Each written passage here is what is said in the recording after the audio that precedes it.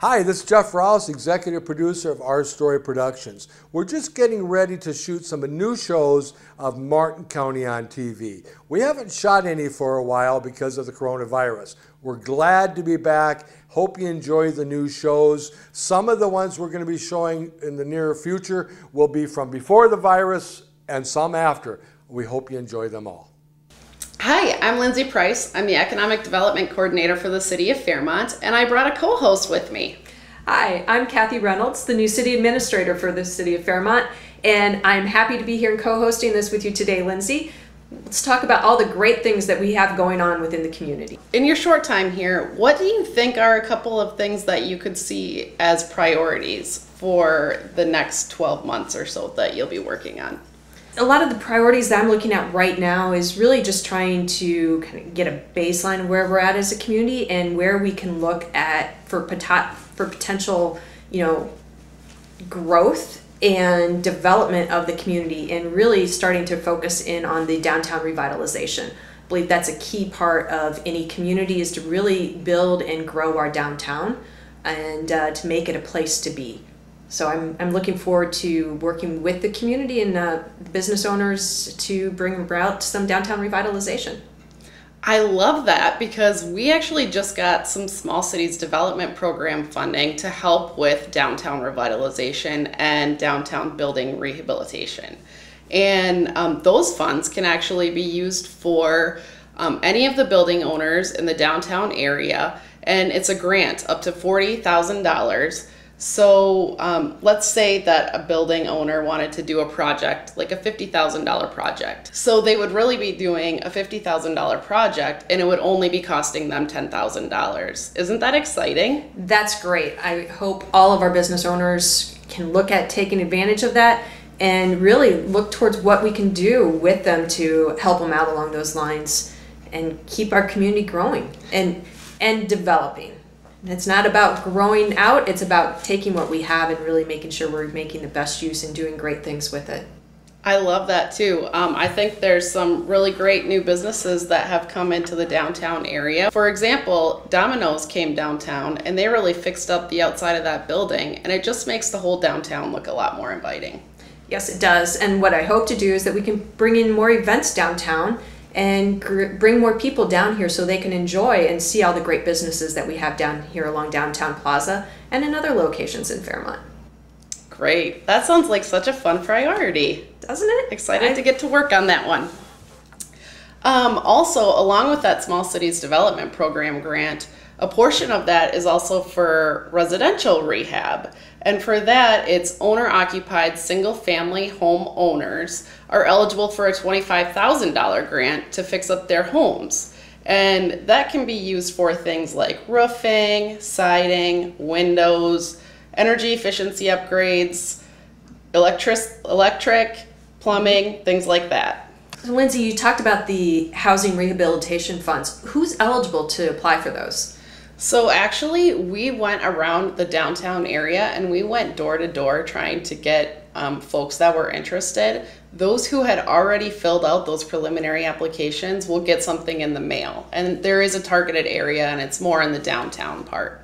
And where they'll get the applications in the mail, but where can they find more information on that program? So Minnesota Valley Action Council is actually going to be administering that program for us, and they will be the ones who will be sending that information directly to them.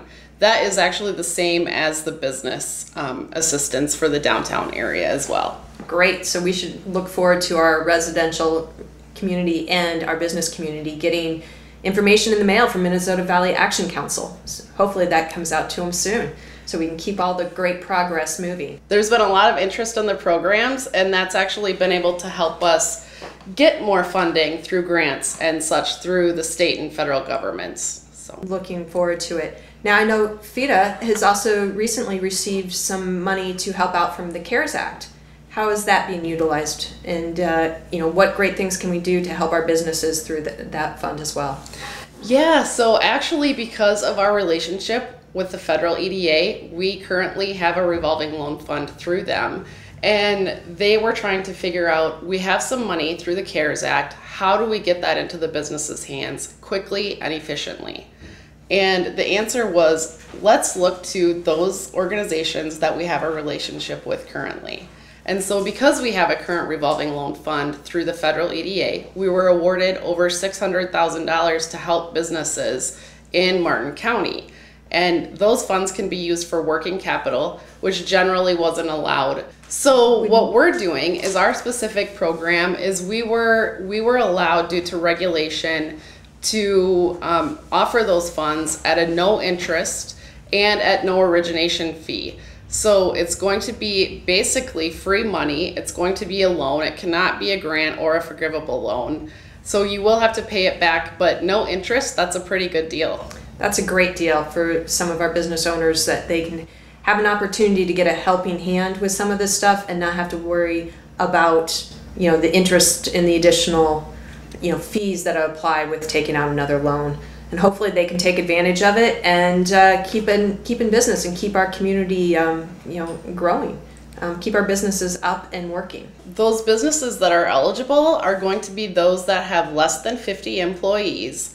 And priority is going to be given to those that are locally owned. When are those applications going to be out there? Do we have a timeline yet? The application is actually on our website right now. You can go to FIDAMN.com and there's a button right on the homepage that says COVID-19, and that will take you right to the application.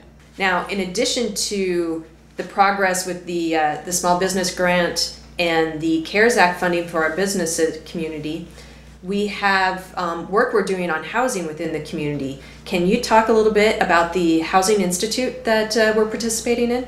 Yeah, so Fairmont was eligible to participate in the Housing Institute through Minnesota Housing Partnership. And that's an 18-month program. And that program actually is going to help walk us through exactly what project that Fairmont should be working towards with our limited resources. So I'm really excited. We have a great team put together. We have people from the public sector, private, business owners, and also from our school district and our educational community. All of us are working together to see what we can do and really define what our needs are. It should be a really great project, and I'm hoping to see some really great outcomes for the community from this. Yes, and housing is definitely a priority for our community. Yes, it is. We need housing at all levels and at all areas, so really looking forward to what we can do with this institute. Linsey, we've talked about a lot of great information today. We talked about downtown revitalization and the excitement about seeing what we can do to make Fairmont a great community with some revitalization in our downtown areas. In addition, we talked about a lot of things that are going on with the Economic Development Association. You want to touch on those? Just go through those again for us? So we have the Housing Rehabilitation Program and the Commercial Rehabilitation Program, which are both going to be administered by Minnesota Valley Action Council. Then we have the Revolving Loan Fund through the CARES Act, which is going to be administered by me. That's the $25,000 zero interest, zero origination fee loan program through FIDA. And if you're looking for more information on that, please give me a call at 507-238-3925.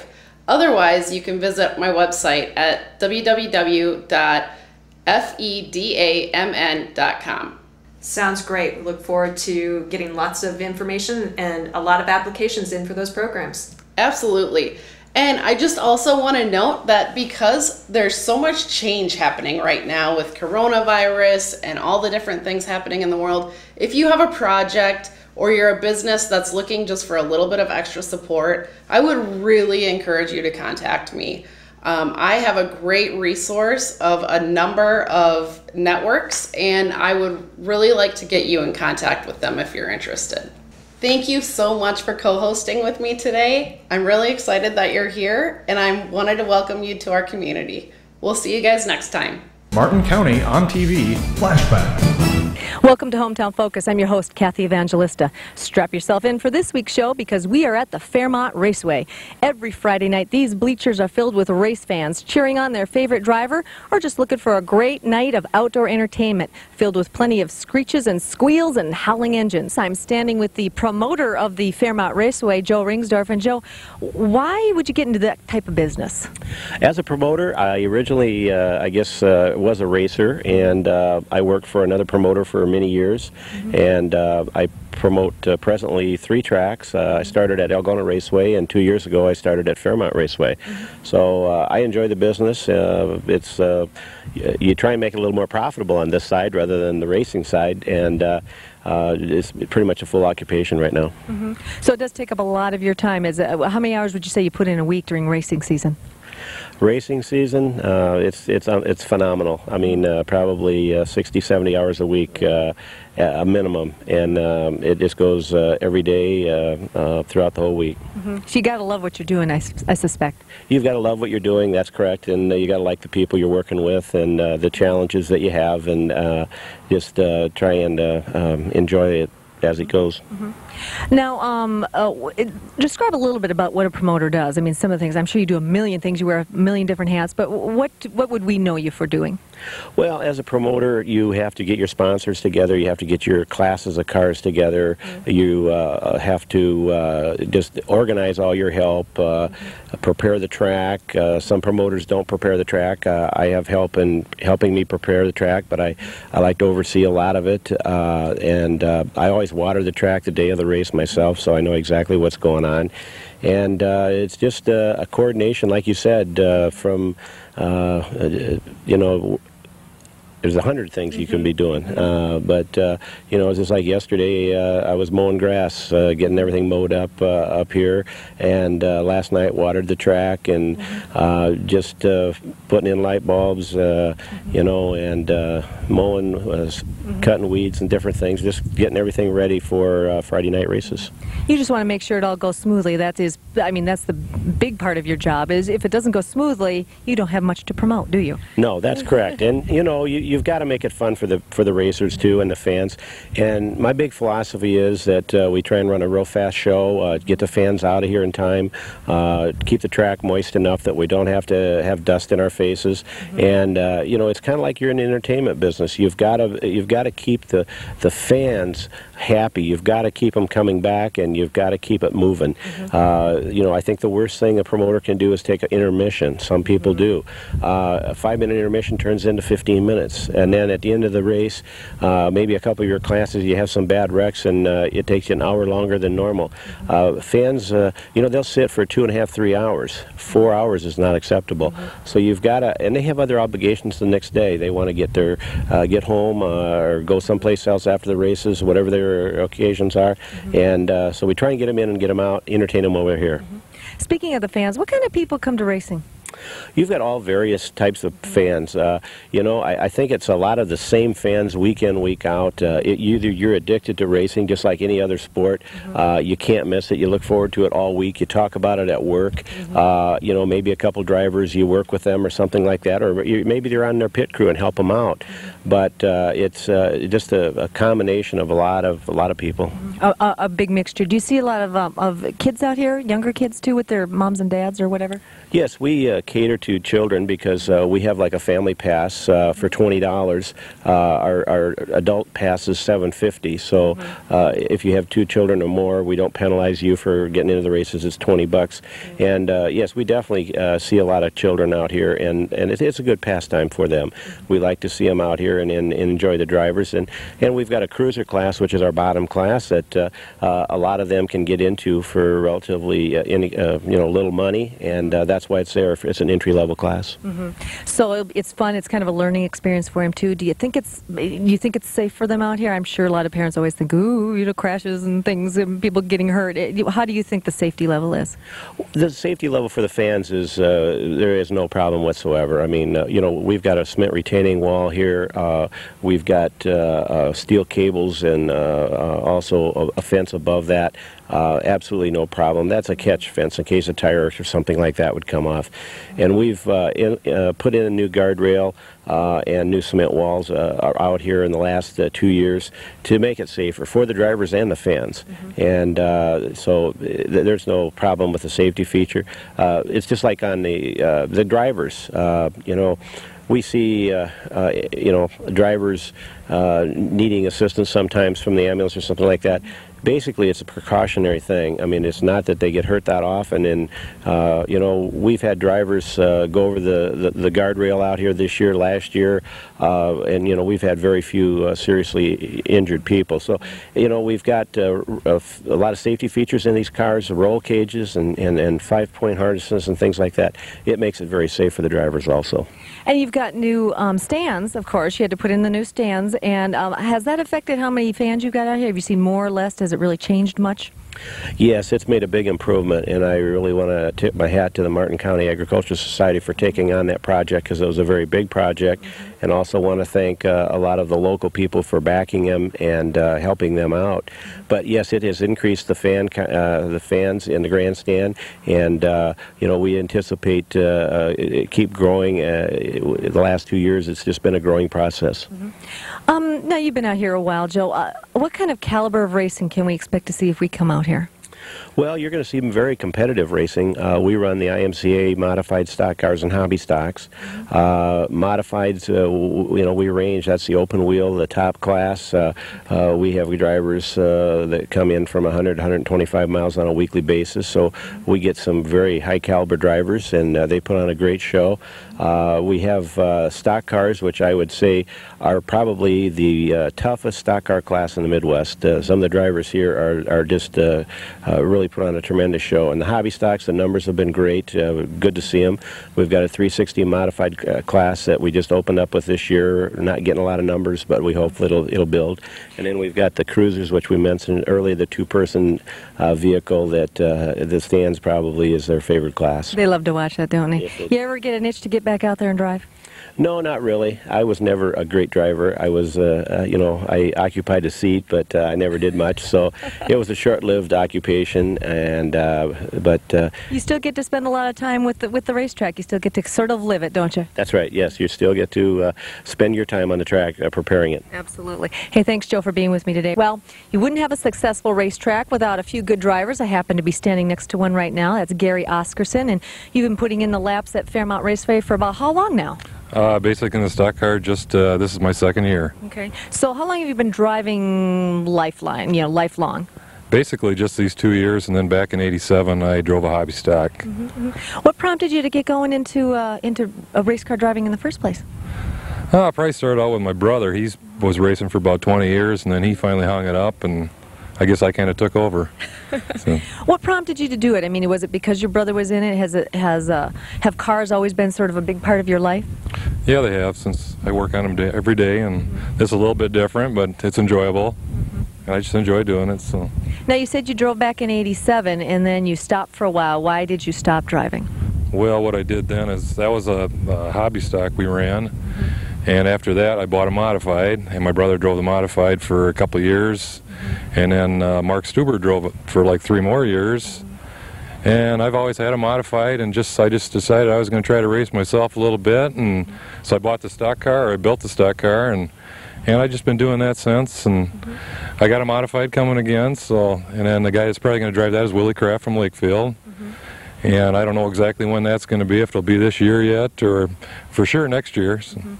Well, I find that, you know, when talking to some of the guys who drive and work with the Raceway, that most of the guys who drive also work on cars for other people, or people that work on cars sometimes drive. It's sort of its own little community, isn't it? You can help each other, some of the other guys out on occasion. Oh yeah, I help some guys out here in a modified. They're just starting out. Bruce Anderson and Todd Rosenberg owns the car, and I'm trying to help them get through it a little bit better, and he's come along pretty good. He's getting faster every week.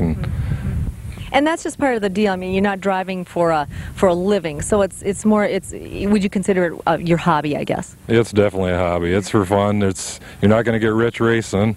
I just enjoy doing it. I enjoy working on them. I really wouldn't have to drive it, and if somebody else wanted to drive it, and I felt like backing down, I would do that. And I just enjoy working on them.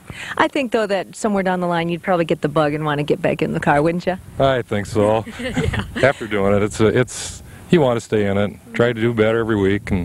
Well, now you've been in the racing world for quite a while, but like you said, you've only been racing a few years. Give me some highlights of your racing career. Have you had any some really exciting wins, or maybe some scary crashes? Tell me a little bit about what's happened. Last year at the end of the race, I think it was the last night, I ended up hitting the tires down here and rolled the car over 4 times. And we were going to try going again that same night, but there was a couple things that were bent up too bad, and we had to park it. And then the beginning of this year, I got into the front wall, which is probably in our background, and that screwed the car up a little bit. But we come back and went back, fixed it, come back, and we're racing again. And Is it ever, you know, you have to be pretty brave, I think, to drive a car out here knowing that could happen. Have you ever gotten injured? Or do you ever get scared? Is it one of those things like when you fall off the bike, you get right back on? Or how do you feel when you have a crash? I thought I'd probably be thinking about it a little bit more, but once you're in the car, you don't think about it. You just go and try to get to the front and run the best you can. I haven't won any features out here yet, but I've won some heat races, and it's fun to start in the back and see how far you can get to the front. So you get to know the other drivers pretty well? Oh yeah, I know all of them, I'd say. And do you ever, like, you know, try to steal driving tips from them or try to figure out how they're winning if you're not? Oh, I ask their secrets all the time, but they don't tell us anything. Tell me a little bit about the different types of cars you drive. Now, you were telling me a little bit about stock cars. Tell me what all types of cars and races do you do? Basically, I just do the stock car class, and I have been in a modified once or twice that we just basically come out and played a little bit, but this is about the only thing that I really do and enjoy doing, and it's a stock car. That's about all I've been in. Now, you own a business that works on cars, obviously. You're a body shop. So you know a lot about maintenance, and how important is it? I mean, how much prep do you need before you actually get going, be able to put your car in a race? Oh, I think most guys will tell you after you race one night, you work on it just about every night out of the week to check things over, make sure things are safe, and there's always things to do on them. What do you find is the biggest maintenance issue when you're for your stock car? Oh, probably trying to keep the motor going and trying to find ways to keep the engine cool. He's like to run a little on the warm side, and once a guy figures that out, then there's less problems down the road. Now, you haven't driven a lot of different cars, but you do have a few different ones and maybe some other ones that you've seen. Do you have a favorite car that you've seen or driven? Oh, that I've seen. Probably the modified that I owned a couple years ago. Willie Kraft drove it, and I brought it out a couple nights and just, I didn't really do any good with it, but I drove it, and it was fun. It handled nice, and I just didn't really want to get in anybody's way, and so I stayed in the back. And you just kind of you're testing it out, feeling it out a little bit, so to speak. Yep, that's right. Now, tell me a little bit about the Fairmont Raceway. I mean, is it real different from other racetracks that you drive? Well, this is probably the fastest racetrack around. Everybody says that the speeds are just fantastic. You know, you really get going, and then I go down and race at Algona a little bit too, and it's not as fast as Fairmont. Do you race pretty much every weekend during the season, or do you take some time off? No, I've been racing every weekend, Friday and Saturday nights. They bring the family with? Oh, they're all part of it. My daughter, she usually gets my helmet ready on Friday and Saturday nights, and we sell parts out of the trailer, so my son takes care of that. And my wife's a scorekeeper here in Algona. So oh, it is? Everybody's involved. It's a family affair. It is. It's like your little weekend outing, isn't it? Yes, it is. Would you ever consider making it more than just a hobby? I mean, if you had the opportunity to, you know, you got all of a sudden a big sponsor came up to you and said, "Hey, Gary, want to drive for me?" What would you say? I'd go ahead and do it. Oh, yes. Yeah, that's where you make the money, right? You got to get the big sponsorships, right? Somebody's got to be paying the driver. That's true. Now, I have to ask you before we leave, do you drive slow or fast when you're not driving your stock car? When you're driving your regular car, when you're going to and from running errands, how fast do you drive? Do you follow the speed limit? I probably speed a little bit. I hope the cops ain't listening to this. You heard it here. It's just a little. Just a little. But do you ever find yourself just kind of wandering away, or is it? You can easily distinguish between your vehicles, I would assume. Oh yeah, just the noise factor is probably the biggest thing that you know when you're in here. Yeah. Okay. Hey, I'd like to thank you a lot for taking the time out for the interview today. I'm here with the voice of the Fairmont Raceway and some other raceways around the area too, Lon Elke. Thanks so much for coming in today. Thanks for coming out. Now I got to ask you, how did you get started in racetrack announcing or race announcing? Tell me the story behind this. A couple guys bet me. We were at a sale one day, and a couple guys bet me that I couldn't do this. And I said, "Well, I'm almost certain I could do it. You know, at least one race." And that's pretty much how it started. They talked to one of the promoters. At that time, we had five bosses out here at Fairmont Raceway, and they asked me if I had a demo tape, and I said I've been in a demo derby, but that was about it. But again, came out and did it. Roy Haven from Blue Earth was doing the races here, and he wanted to kind of slow up and get out of it, and that kind of phased me in, and he phased out, and that's how things got started. Now, you've been doing this for about 17 years now, right? Yeah, right around that. My sons are 17 years old, so I kind of keep track of it that way. Again, it's been 17 years since I started here at Fairmont, and again, it's expanded out to some other tracks. Again, Jackson, Slayton. We've been in Worthington a few times, and again, now at Algona and Mason City. And then, of course, the series that I do for the United States Modified Touring Series out of Webster City. So you've really built this into a good sideline, haven't you? And it's fun, too, isn't it? Yeah, it's been a busy sideline, and we see a lot of different tracks. Again, each and every weekend I've pretty well filled up, and again during the week, but it's a lot of fun. I enjoy it, and when it stops being fun, that's when I won't do it anymore. Tell me a little bit about the Fairmont Raceway. How do you like it out here? I mean, it's kind of your home turf too, I suppose, but is this a good place to call races? It is a great place to call races. We used to do them from the infield, again, years back, and many people, the old-timers, remember that when the grandstand or the infield tower was there, but the wind took care of that. We moved it to this side, and it's really been a great improvement. It saves me a lot from spinning around, because I used to get all wound up in the cord, and at the end of the night, they used to pull start me to get me to go home, pull the ropes out from around my legs, but it's improved nicely here, and Joe's made some big improvements through the years, a guardrail, and again, this new grandstand area. If people haven't been out to see it, you don't have to worry about the old Met Center's grandstand seating. This is great stuff. You can really see nicely, and again, I've seen a lot of racetracks throughout the last few years, and this is one of the finest facilities, again, for half-mile dirt track racing action. Down at Sunset Speedway in Omaha, they've got some nice places, Eagle Raceway, but again, right here in this area, you won't find anything better than Fairmont Raceway. Now, and also we have this nice VIP area right next to you here. Tell me a little bit about that. You have some company up here pretty much every Friday night, I bet. Yeah, I'm spoiled rotten up here. We got air conditioning, of course, the VIP booth next door. But the scorers, they do all the lap scoring again from up here, and there's one other announcer that works with me, Rick Atkinson from Algona. He's up here, so we have plenty of stuff going on. The pay gals are up here with the lineups, so everything gets done right here, and again, they radio across to let the infield people know what the lineups are, so everything kind of centers right here, and it's a great place to watch from, and I enjoy it here. The fans, you can kind of see a little more what they're up to, and if they're enjoying it, or if they're wondering what did he say? Did he really say that? And besides, the action's a little better from up here. Now, I've heard that on occasion, not very often, but a fight may break out once in a while out there. And do you turn into the boxing announcer at that point? What do you do when a fight breaks out? I put some music on, like, let's get ready to rumble, you know, like that Michael Buffer. Yeah, put on the fight song. I mean, we don't plan it. It's not choreographed. It's not like wrestling. It just happens. Again, it gets hot. You get your car run into in a parking lot. You're not going to be happy if somebody comes up and says, well, big deal. You're probably going to be upset. And the same way with this, except it just escalates a little higher. And nobody said they were all rocket scientists all at the same time. I mean, you try and pop somebody with a helmet on with a bare fist, it doesn't make a lot of sense to me. You should probably wait till the helmet comes off, but hey, you know, I'm not their mothers. They've been born and raised, and they're big enough to know what's going on. They've got a driver's license. They can do what they want to do. But we have had some scraps out here, and not just at Fairmont. I've seen them all over where guys have got out and flung mud. And I remember years back when Ron Fox used to flag here, again, Denny Hovengay had his car with a wrecker right in the front straightaway. So, I mean, it's not the first time it's happened, and it certainly won't be the last. But, again, it's part of the deal, and sometimes that brings a few more fans out just to see the excitement. They like to see the rivalry, I guess you'll call it, again on the track, and hopefully it just stays on the track. And when they get to the infield, again, they can have a cold one afterwards and talk to each other and go home in a peaceful manner. Yeah, I mean, it brings up obviously the excitement of the whole deal. You know that they're intent on winning. They want to win. They're upset that they're not winning or they've been crashed into, right?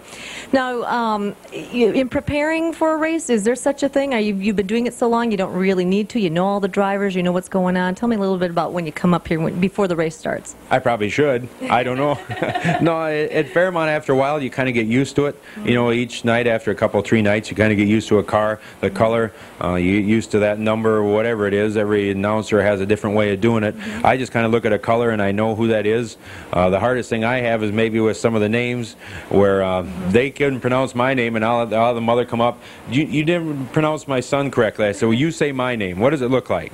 And she can't get mine. Well, if I can't get hers, then she can't get mine, then it's a wash. gosh. But again, we tried. You get to Ignaschewski and some of these other names, it gets to be a mouthful, but they all understand. We try and remember that. But as far as preparation, I'd come out before the races, walk through the infield, and after, like we said, a few weeks, you remember who's who and who's doing what, and the rest just falls into place pretty much after that. I suppose after you've been doing it for a while, it's not so difficult. It's not like you're stressing out before the race starts. What am I going to say? You pretty much know what you're going to say, don't you? I'm never under stress too much. It doesn't seem. I enjoyed some of the other ones, like going over to Owatonna when you do the Go for 50 over there, the late model show, when you bring in people that you don't see maybe only once a year. That's a little more things you have to line up, walk through the infield and get more names, where they're from, who the sponsors are, and that's a big part of it. Again, we can't thank our sponsors enough here at Fairmont Raceway. All the signboards, and again in our program and on the guys' cars, we try and make sure and plug those guys, because they help support those guys that support us here at Fairmont Raceway, and we couldn't do without them. It's all one big piece of the puzzle, and I'm just a small piece of it, and again, I really enjoy it here. What would you say is I guess the biggest part of your job? What are you trying to do here? Are you just trying to make it clear who's winning and who's losing? I mean, what would you say is the most important thing in your job? There's only one winner. You can ask somebody after the races and they say, well, it was a good race, who got first, second, third, but they only care who won. That's all that matters, is who wins. And again, there's second and third, and they're trying, but again, first place, that's what they're looking at. And as long as it's a good race, competitive, that's what I look for in a race. If it's good, close, it doesn't matter, first, second, third, or fourth. As long as there's a good battle there, that's what folks come to see, and that's what they'll see every Friday night right here at Fairmont Raceway. Hey, I'd like to thank you for taking the time out today. Well, that wraps up Hometown Focus for this week. I'd like to thank all of my guests for showing us around the Fairmont Raceway, especially Gary here, who was kind enough to give me a ride back to the office. You do know the speed limit around here, don't you, Gary? Oh, yeah. Okay, good. You all have a great week. I'm going for a ride.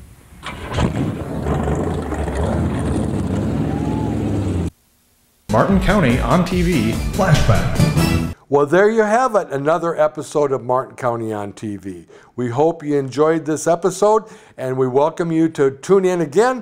Thank our sponsors for making this happen, and remember, it's not just the past, but the present that tells our story.